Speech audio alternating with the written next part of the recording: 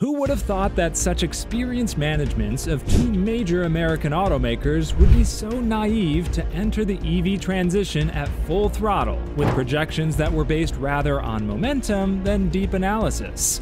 Well, it happened. Both Ford and GM are now fighting their toughest battle in decades. They're switching to electric cars, and in that transition, they are losing billions, as EVs are piling up on dealer lots. GM and Ford are shocked, and we will explain to you why, but before that, make sure to subscribe and hit that bell button because more content like this is coming. EVs are slowing down. Remember the time when Mary Barra, GM CEO, was proudly announcing a plan to sell 400,000 EVs by mid-2024? Well, that's not going to happen because the figures are nowhere near the projected. EVs are cooling down, and the segment now grows at a significantly slower rate than it used to just a year ago. After a couple of years in a row with an impressive year-over-year growth of over 90%, the last year was a little bit different. In 2023, that growth fell down to around 40%, and in GM's case, this brings us to the number of around 100,000 electric vehicles sold during the last year. Does anyone have a magic formula to quadruple the sales in just a few months? GM management doesn't. But GM isn't the only automaker with an electrification plan that falls apart. The Blue Oval Company has the same trouble. After pretty impressive initial years of models like Mustang Mach-E, we are now at the point where the market day supply is over 200 days, where there are nearly 20,000 all-electric Mustangs currently sitting at dealer lots waiting for new owners. The F-150 Lightning also had an amazing start, so the company proudly announced 200,000 online reservations. But soon enough, sales slowed down significantly, and now Ford is cutting production of its electric pickup by half. This decision will cut the losses. It will also affect many employees, around 1,400 according to the officials. From what we know so far, the Rouge EV Center will produce the electric pickup in just one shift. 700 workers will be transferred to the truck plant in Michigan, while the other half will get new roles at Rouge or other facilities in Southeast Michigan. Finally, the company will also offer some buyouts through retirement incentive programs, something that was agreed in the new UAW contract. GM and Ford are not isolated cases. The whole EV market is slowing down, as mentioned. Reasons are numerous, but experts like to point out that the era of early adopters is over. Tech geeks and wealthy households already got their EVs, while, on the other hand, the rest of the population still hesitates with this transition, for a set of reasons, starting from high prices, range anxiety, charging infrastructure, and other issues. Ford and GM are losing money on EVs. Not only that, companies like Ford and GM struggling to sell their EVs, but they are also losing huge amounts of money. Because we are talking about the biggest transition in the history of the automotive industry. And with new players in the game, with companies like Tesla, legacy car makers are forced to invest tremendous money to gain new technology and remain competitive. They invested billions in new technologies, but sales are still low, while the production process is far from optimized. In other words, they haven't cracked the EV economy. They haven't figured out how to make money on EVs. Instead, every single car maker, except for Tesla, is currently losing money on EVs. But Ford's situation is particularly bad because the Blue Oval Company is losing billions. It lost around $1.1 billion in the second quarter of 2023. Next quarter, it lost $1.3 billion. Then Tesla started a price war, which forced Ford and other legacy automakers to slash prices even more just to sell out the current inventory. Eventually, Ford came to the point where it was losing nearly $40,000 on every F-150 Lightning it sold, while the overall loss for 2023 is estimated at over $5 billion. In such circumstances, Ford's management was forced to take special measures.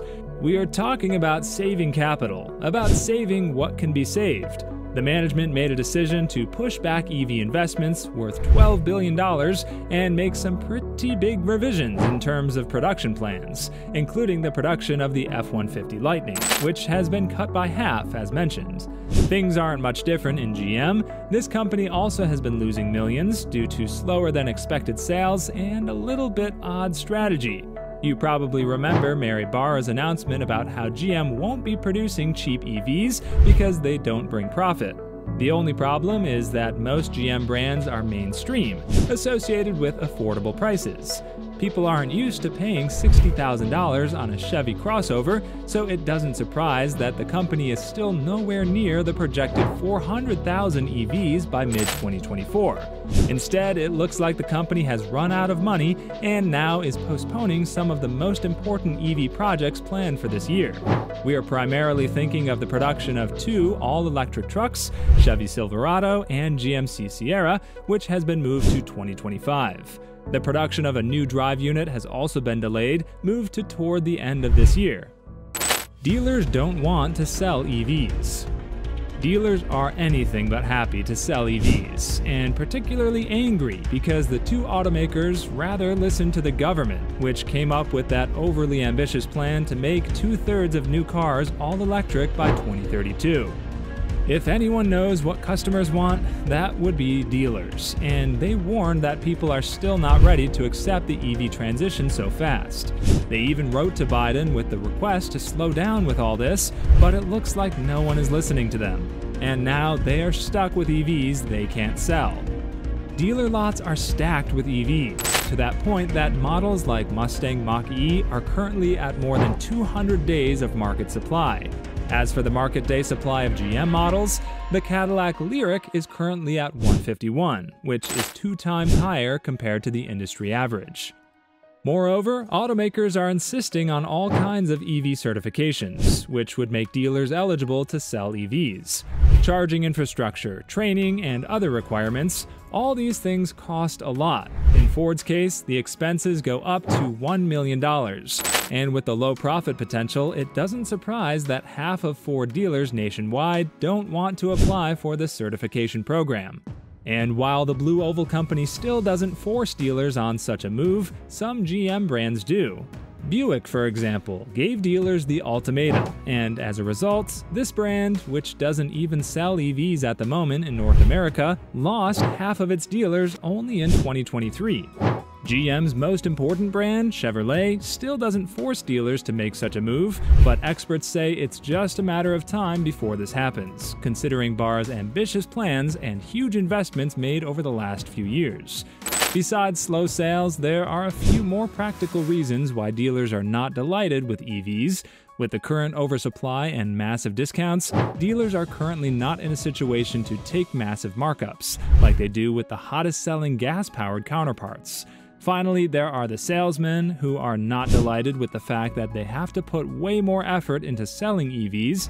On average, a typical sale of a gas-powered car takes 1 visit and about an hour. With EVs, customers usually pay 4 visits before they finally decide to purchase such a vehicle, meaning that salesman had to work 4 times more to earn the same commission. Price as deal breaker. To put it in simple words, EVs are slowing down because the masses are still not ready to accept new ways of transportation. Reasons are numerous, but eventually it all comes down to prices. Even though they are getting cheaper, EVs are still way more expensive than gas-powered cars. In the last year, the average EV purchase was nearly $60,000, which is still way over the industry average. Consumers are rational, and they don't want to pay premium prices just to save the environment. Because besides zero emissions, we can't say that EVs have too many advantages over gas-powered cars. Yes, they accelerate quicker, but other than that, not much is on the table. Traditional internal combustion cars offer way superior range, not to mention the level of convenience that comes with refueling, which takes just a couple of minutes, compared to hours spent at public charging stations with EVs. But let's get back to the cost. Everyone expects EVs to be more expensive at this stage. On the other hand, no one expected them to have such high running costs. In theory, EVs should be cheaper to run, but this short experience we had with EVs has taught us that the reality is a little bit different. Charging is payable only at home, while public chargers often cost as much as gas. Also, the latest surveys show that EVs are significantly less reliable than gas-powered cars, while repairs cost more due to the lack of trained professionals. Car accidents are particularly tricky because of the way batter housings and some other parts are designed, which also leads to higher repair costs. Finally, for all these reasons, the insurance premiums are significantly higher. Hybrids are new reality. We could all agree that Ford and GM made big mistakes when they decided to push EVs hard by skipping one very important step in this transition: hybrid technology. Now, both companies are revising their plans and focusing more on hybrid cars. It turns out that Akio Toyota was right, and that this gradual approach is the way to go. Hybrids were a big hit over the last year and now account for 8.3% of the new car market in America, while EVs are still below 8%. People are accepting this technology much easier for practical reasons. Hybrids are significantly cheaper than EVs and don't bring range and charging anxiety with themselves. Now, both companies are willing to deploy hybrid technology, particularly in the most critical segments such as SUVs and pickup trucks. Soon enough, hybrids will be rolling out from assemblies of both companies as a bridge between gas-only and fully electric vehicles. Among other models, Ford is already selling a hybrid version of the F-150 pickup truck. GM, on the other hand, will have to put much more effort because this company completely neglected hybrid technology in the last few years. Are hybrids the way to go for companies like GM and Ford, or it's too late to catch up with Toyota? Let us know in the comments, and don't forget to subscribe. Thanks for watching, and see you next time.